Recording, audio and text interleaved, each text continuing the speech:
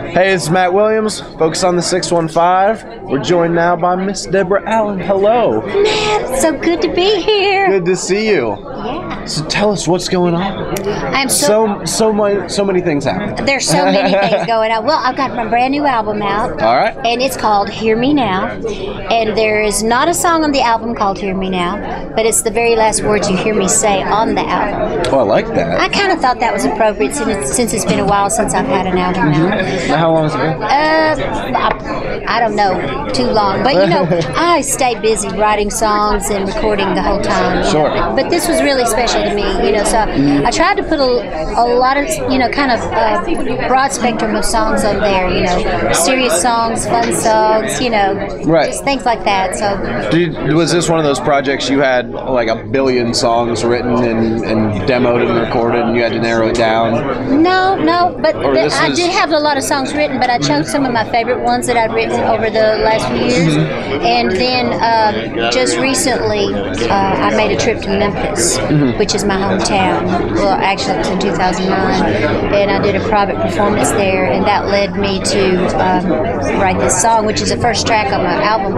It's called Amazing Graceland. All right, now tell us a little bit about that, because there's more of a backstory to that as well. Yeah, well, the backstory is I am from Memphis. I was born and raised there, and actually, my parents upholstered Elvis's first bus. So when I was awesome.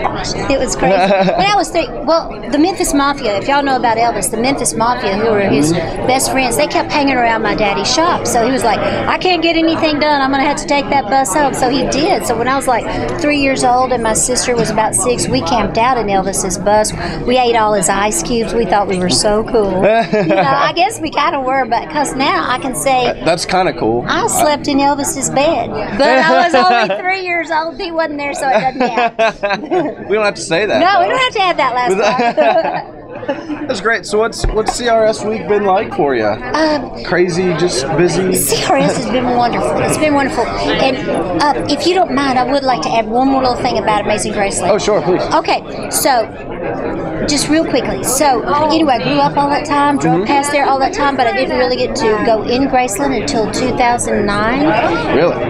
When I was performing there, and I spent the whole evening there. And as I walked through the house, I just felt Elvis's spirit more and more. Got inspired, went home to Nashville and wrote Amazing Graceland. But the reason I wanted to go back to this was not just to talk about me as a songwriter, but was to tell you and your viewers that we have this contest, and it's called the Amazing Graceland Contest.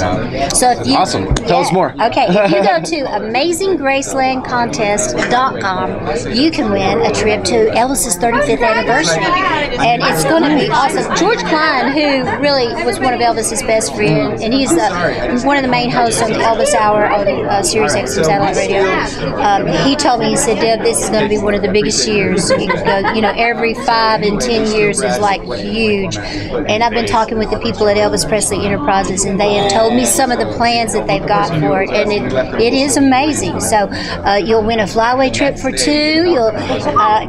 It's going to for all the festivities at Elvis Presley week, and then of course I do a concert, and we get to go to dinner together too. That's not bad.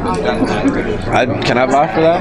I hope you win. I would love it if Matt won. Y'all wouldn't mind if Matt won, would you? Hey, I mean, we're here this week. Hey. What are you doing for dinner tonight? Well, let's see. What are you doing for dinner tonight? My plans just freed up, funny enough. That's great. So now you can tell us CRS week. Yeah, CRS week is just great because it's like old home week. I get to see a lot of old friends. I just ran into a friend of mine who's been like a camera production man that I've known for years but haven't seen in so long. Yeah, John Donegan, you know, and then a lot of just great artist friends that I've run into and make new friends too. It's a big old family around here. It's a big family, wonderful. You know, and everybody's excited about what they're doing, and you know, we get to catch up with each other, so it's great. Well, I'd like to ask you, this is one of our favorite questions. Oh boy. What is the strangest question you've ever been asked in an interview? The strangest question that I've ever been asked is, he was really supportive of us. I better not say. I don't know. What time does your show come on? Well, it's online, so. Oh, it's 24 hours a day?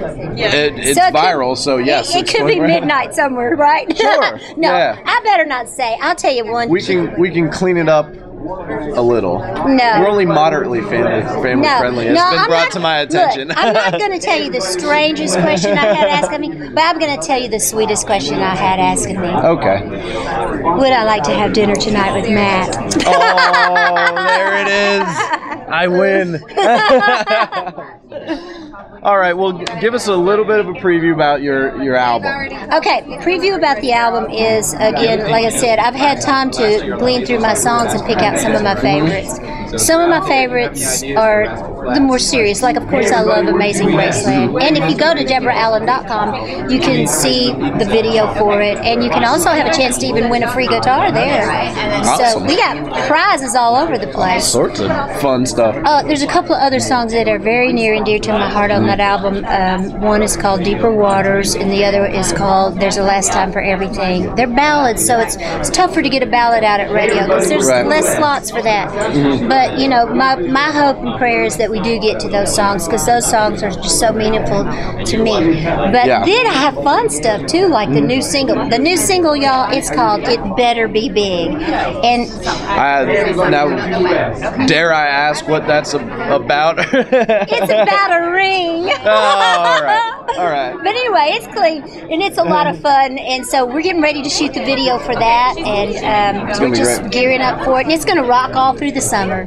That's awesome. Well, we look forward to hearing a lot more from you. Look forward to checking you out. Where can we find you online? DeborahAllen.com. DeborahAllen.com. All right. Facebook, Twitter, I'm on Facebook, YouTube, Twitter, YouTube, all of that. And you know what? I do have some people that help me, but to be honest with you, I'm on Facebook almost at least once a day, and I love. So it is you? Yeah, it's me. And on Twitter, I go there quite often too. So I'm very interconnected with my friends and fans, awesome. and I call them. Well, they call themselves the Deb Heads. The Deb Heads. Well, one last thing. Message for the Deb Heads. I love y'all, and it better be big. Well, thank you so much. We look forward to hearing a lot more from you. Thank you so much for stopping by. Thank you so much. I had a great time. It's been a lot time. of fun. All right. Thank you.